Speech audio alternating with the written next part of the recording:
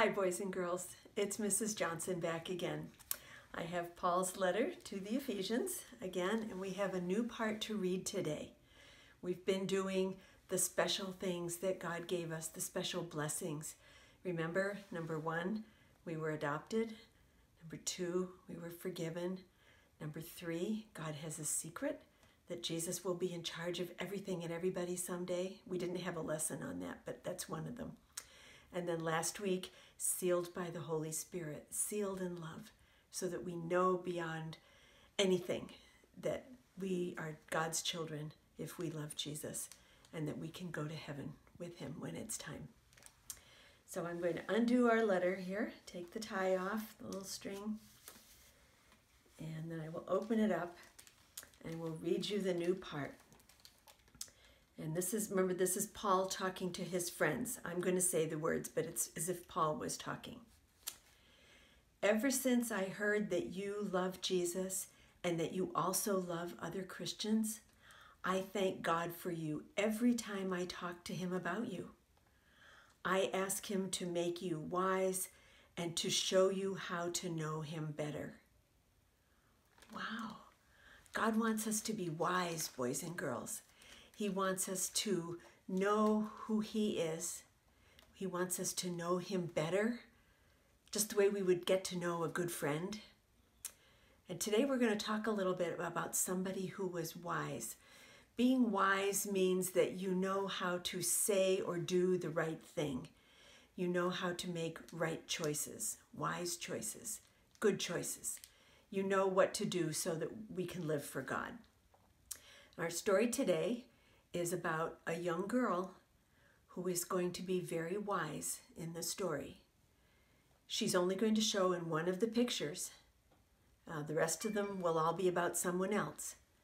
But her being wise and her knowing what to say at the right time is going to be what makes this story a very, very good story.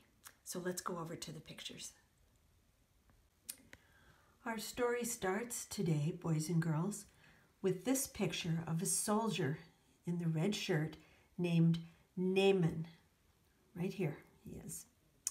You can see his soldier's helmet on his head to keep his head safe, to protect him from maybe arrows coming at him, or spears or swords. Helmets were metal coverings that a lot of the soldiers wore back in Bible times to protect their heads.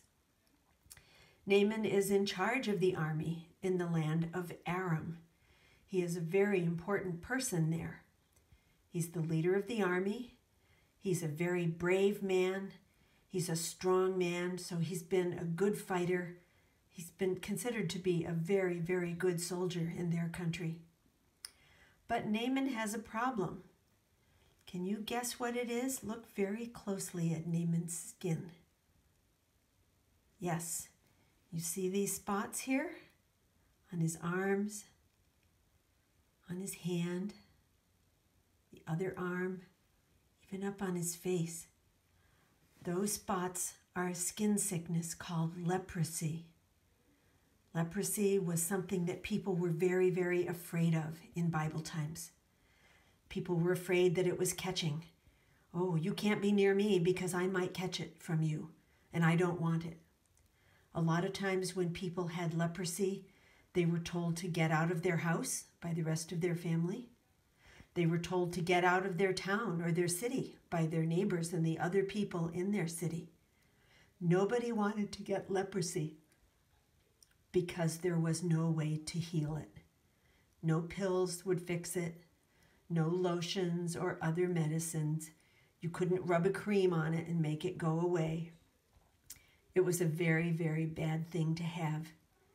And one of the hardest parts about having it was because nobody wanted to be near you. Now, Naaman doesn't want to leave his house. He doesn't want to leave his city. He certainly doesn't want to leave his army job, being a soldier. But what is he going to do? The other soldiers won't want to get it. The king that he works for won't want to get it either. And his family won't want to get it. People are very sad because they like Naaman. and they don't know what to do. But remember, I told you that there was a child in this story who would know what to do. She would know the wise thing to say and do. This girl right here was a girl from Israel. She had been taken from her family years ago and brought here to this land of Aram. And she was working for this lady right here. This lady happens to be Naaman's wife. Remember Naaman the soldier? This is his wife right here. She is worried. She doesn't want her husband to have this terrible sickness. She doesn't want to have to make him leave their house. But the young girl is very wise. I told you she came from the land of Israel. Her family knew and believed and worshiped the one true God, the God that King David would have worshiped, the God that Daniel and Shadrach, Meshach, and Abednego would have worshiped. She believed this God, and she knew how strong and powerful he was. And she knew that he cared about people. He was a personal God. And she said to her, the girl says to her mistress, the lady, Aram's wife, why doesn't Naaman go to Israel, down to where Elisha, God's special prophet, lives? Elisha will know what to do to help him get rid of his leprosy. Oh, what wonderful news. Naaman's wife tells Naaman, and he tells the king, there's a man in Israel who can help me.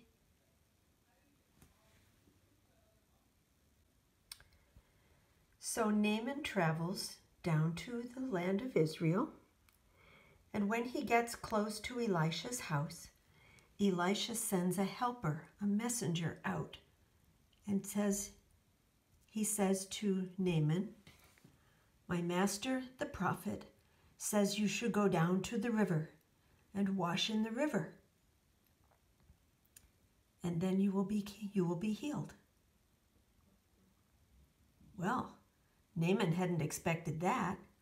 He thought he was going to have to do something very hard, but this is sounding pretty easy. Go and wash in the river.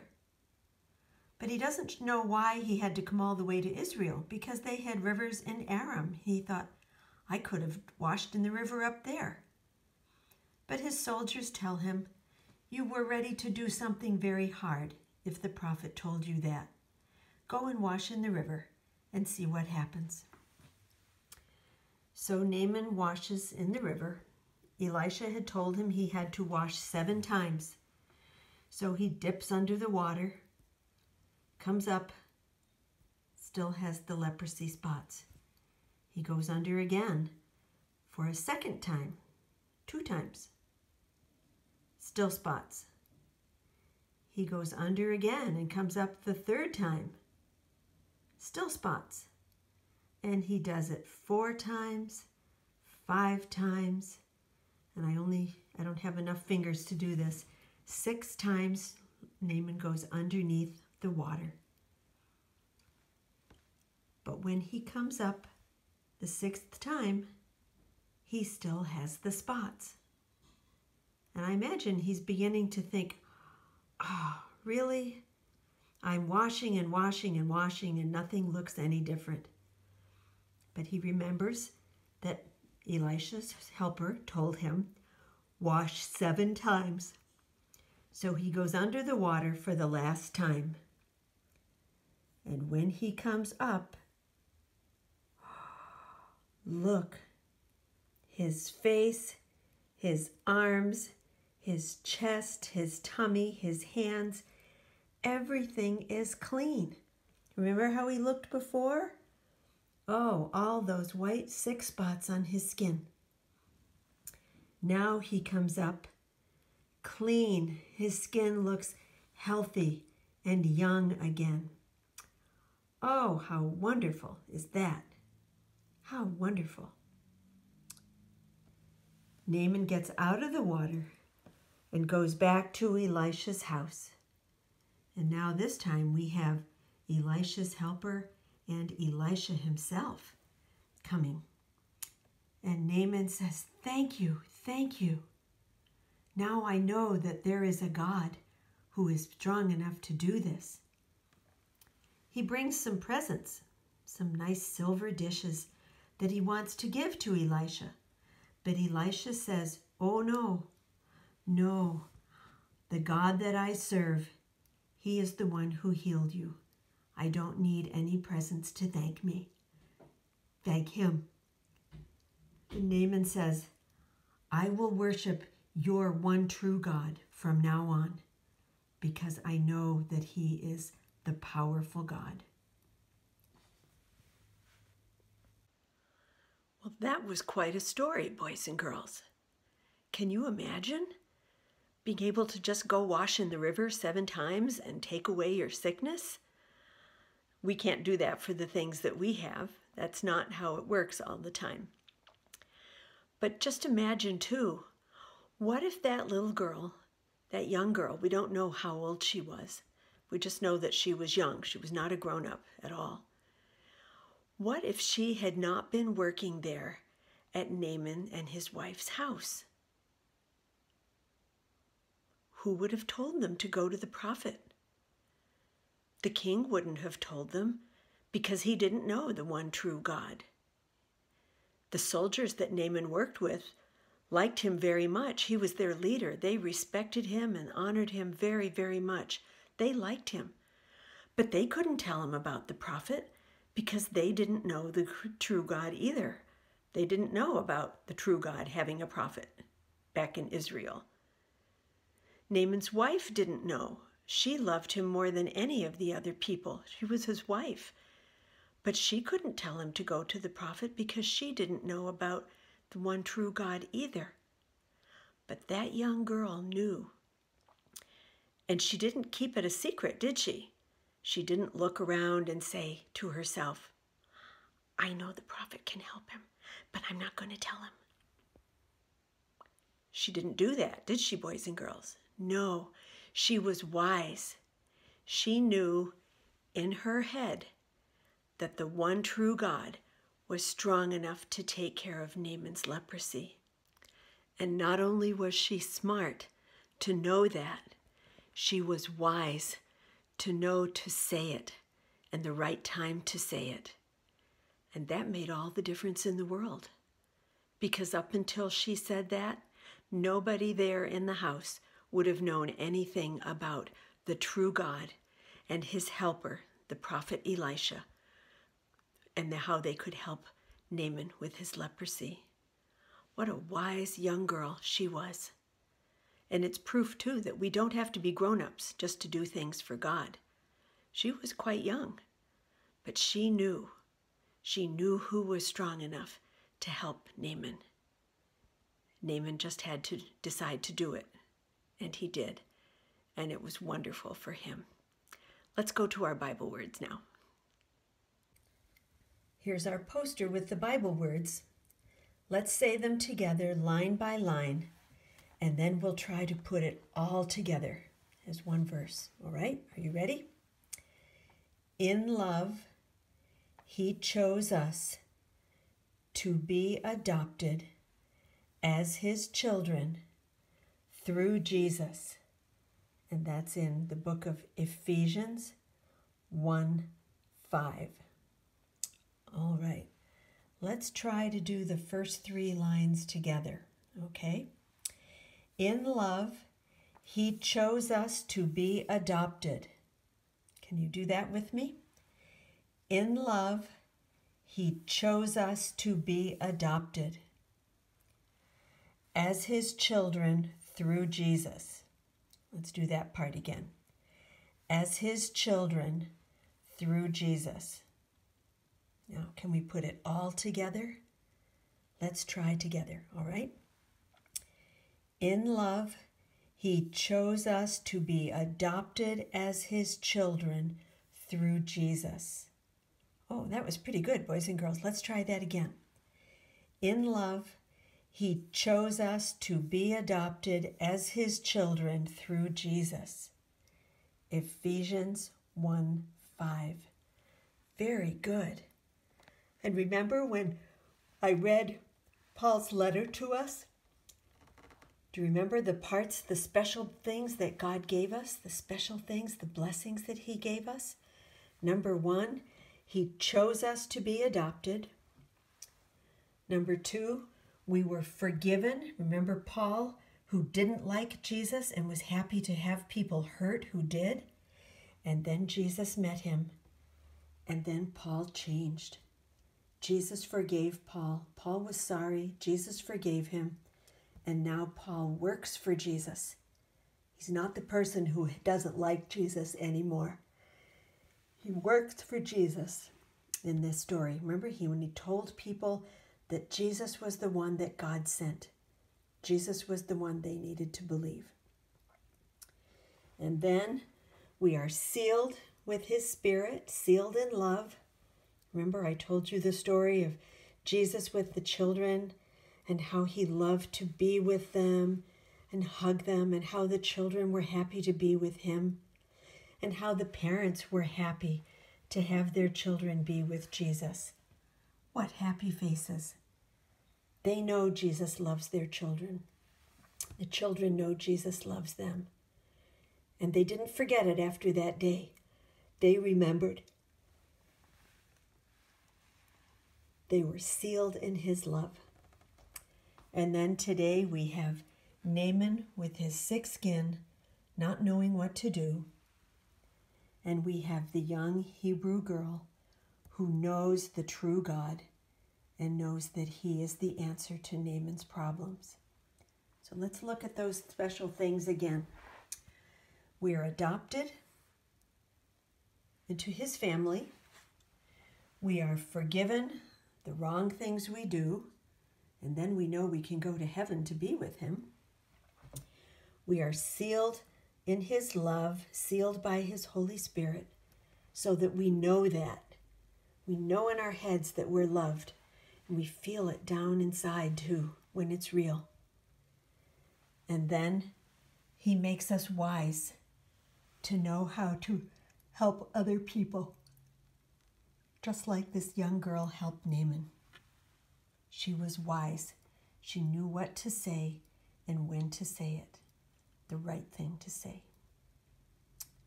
All right, I think it's time for our song. If I love Jesus, I am chosen by God. If I love Jesus, I'm forgiven by God. If I love Jesus, I am sealed with his love. I'm adopted into his family. Jesus died to take away my sin. He rose again and he wants to be my friend. He makes me wise so I can live for him. I'm adopted into his family. Okay, now we'll bring the camera a little bit closer so you can see my mouth while I'm singing. If I love Jesus, I am chosen by God. If I love Jesus, I'm forgiven by God. If I love Jesus, I am sealed with his love. I'm adopted into his family. Jesus died to take away my sin. He rose again and he wants to be my friend. He makes me wise so I can live for him. I'm adopted into his family. All right, now I'll sing it for a third time, and this time I'll add some clapping to it. So we'll need to get the camera where we can see my hands clapping. You can get your hands ready too if you want. If I love Jesus, I am chosen by God. If I love Jesus, I'm forgiven by God. If I love Jesus, I'm sealed with his love. I'm adopted into his family. Jesus died to take away my sin. He rose again and he wants to be my friend. He makes me wise so I can live for him. I'm adopted into his family. Very nice, boys and girls. I'll sing it each week, and you can join me whenever you feel like it. Bye-bye.